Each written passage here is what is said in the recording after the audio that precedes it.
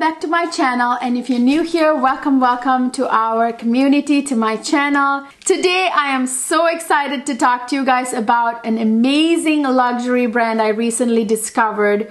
Oh my goodness, you guys, I cannot wait. I was just beside myself when I first got my nose on these fragrances. If you guys want to see the fragrances I have from this brand and my thoughts on it, stay tuned. I feel like an explorer who for the first time found new land, made some kind of amazing discovery. That's how I feel about this brand, you guys. When I first got my nose on these fragrances, you guys, I was floored because I had never ever smelled anything so elegant, so classy, so elegant. Elegant is the word. I couldn't think of any other word. Very different from anything I have in my collection. Very refreshing, very new. It's a luxury fragrance house founded in 2018. So it's fairly new. This is going to be off the charts here in a few years, you guys. It's amazing. So this is what I received right here from Herve Laurent. So this brand is, like I said, luxury perfumes. So I received two fragrances from this brand, you guys. They are just out of this world, very different, super elegant. It is Lady d'Amour and Lady d'Azur. So these are gorgeous, elegant fragrances, you guys. Sorry, spoiler alert. The packaging is super elegant, you guys. Very minimalistic and elegant. And it says Herve Laurent here. These are 50 ml, 1.7 fluid ounce bottles, you guys. And each of them retail for $250. So they are luxury prices, but they are so elegant. So elegant. First, I want to talk about Lady d'Amour, which is the most elegant, sophisticated, gorgeous fragrance. Seriously, when it first arrived, I sprayed it on, and my husband's, the words that came out of his mouth was, "Whoa, elegant." So this is really directly out of his mouth.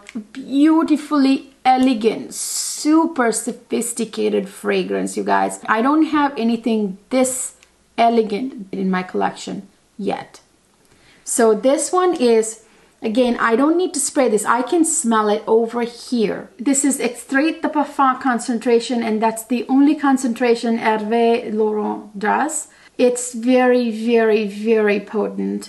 This fragrance is very much an elite, prestigious type of fragrance. That's what I think of when I smell this. Elite, prestigious, elegant, sophisticated, at the same time beautifully feminine and sensual. Gorgeous fragrance, you guys. Very sensual, feminine, elegant, classy, sophisticated, prestigious. Just, it's in a class of its own, you guys.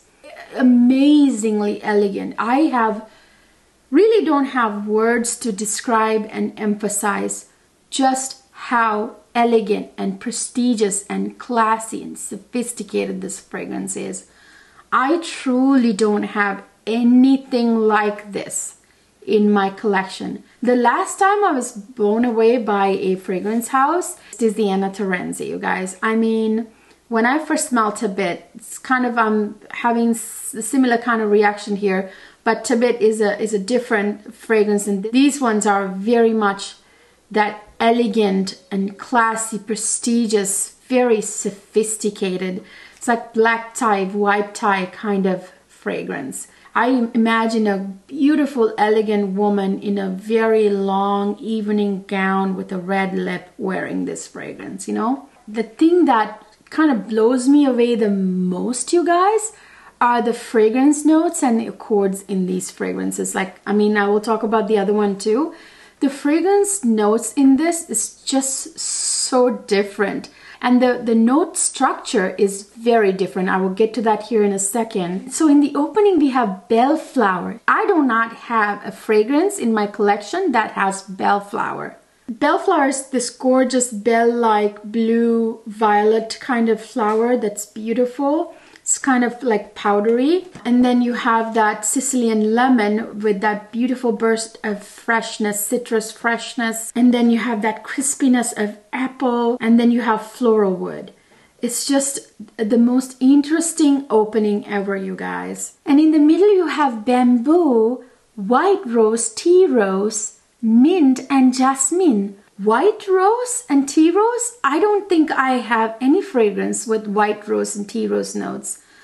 So elegant, so very elegant. In that mint in the middle, adds that beautiful kind of soft freshness to this fragrance, even in the middle. In the base, you have gardenia, tuberose.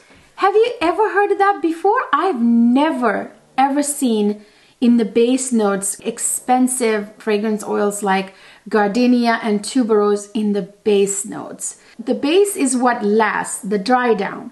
That's what lasts on your skin for the rest of the day. I've never seen that before. In the base, you usually get, you know, the woody notes, you get the musk, the vetiver, that sort of like grounding kind of notes. You get, you know, maybe vanilla. They're never like that sort of floral, especially if expensive floral notes. I've never seen in the base. So of course in the base this does have musk, adding that sexy touch to this fragrance, and there's amber, which makes the sexiness even more and rounds it up. And then there's cedar for woody notes. So it does have base notes that are, you know, kind of typical, amber, musk and cedar. But that gardenia and tuberose, you guys, that's very different. And that's what makes this fragrance elegant through and through. Opening, middle, base, all throughout. From the time you spray this to the time you wear it. So I'm going to actually spray this just so that I can smell like this all day long. Oh my God, you guys, I smell like $1,000,000. I smell like a lady. I smell like a very rich lady wearing the most expensive clothes, expensive jewelry, going to a very elegant event, black tie or white tie event. You guys, it's just so elegant. Elegant is the word. I'm trying to come up with more descriptive words, but really this is the epitome of elegance, sophistication, prestige. Those are the words that pop into my head. I am blown away, you guys. I'm blown away. Gorgeous, kind of creamy, elegant dry down to this fragrance. That creaminess comes from that tuberose, you know, and then the gardenia is this beautiful bouquet of flowers, white flowers in the base that just lingers. And by the way, the lasting power is to die for. This lasts and lasts and lasts and lasts, you guys. It'll last. If you spray it in the morning, it'll last till you go to bed. C'est extrait de parfum, and it'll last on you forever. Very high quality. It's got really good projection and sillage. Amazing fragrance. When you walk past people, they'll be like, who's that lady? That's what you're going to get. I cannot wait to have the proper kind of occasion to wear this fragrance.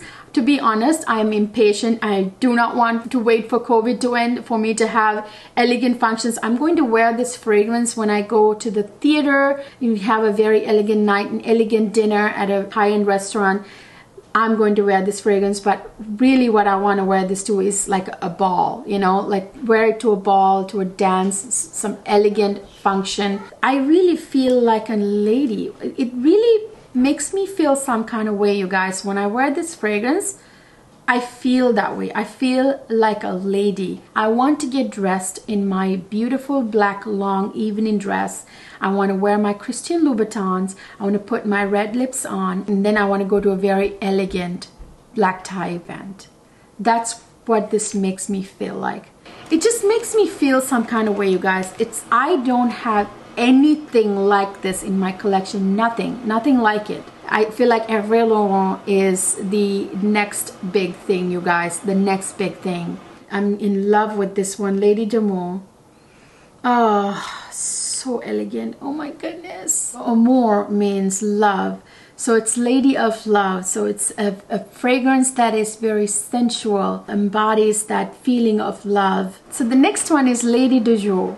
So that means Lady of the Day. The other one, Lady d'Amour, is Lady of Love. So this one is Lady of the Day, and I am assuming this one is going to be more daytime appropriate. So it's the same packaging, same 1.7 fluid ounce bottle, This is the bottle. Oh, it's the most pretty, elegant, beautiful, gorgeous fragrance. I love them both so much. I don't have to spray this either, you guys, but I'm going to spray it on my other arm here in a minute. Again, very elegant, super elegant, very sophisticated, very refined. This one smells like a gorgeous, elegant rose garden, you guys. I mean, right away I can smell the rose in here. There's rose, I believe, in the top notes. So in the opening you get rose. Like I said, I can smell the rose. There's green berry. There's cumin for a sort of soft, spicy touch. And then there is floral wood. So pretty. It smells like a gorgeous bouquet of roses, a rose garden. I feel like nobility, a lady walking in an elegant, beautiful summer dress in a rose garden. The middle is, again, very interesting, you guys. There's tuberose, which is typically you get tuberose in the middle. It's a very expensive fragrance oil. You get tuberose, which is, you know, typical to middle notes.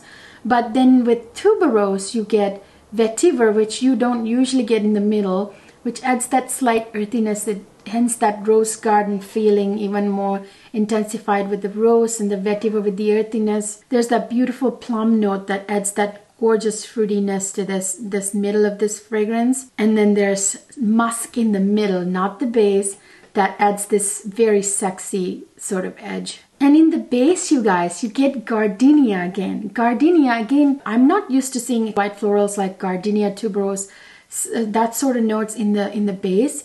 This one, again, this one has gardenia in the base. Gorgeous, because that's going to last on your skin.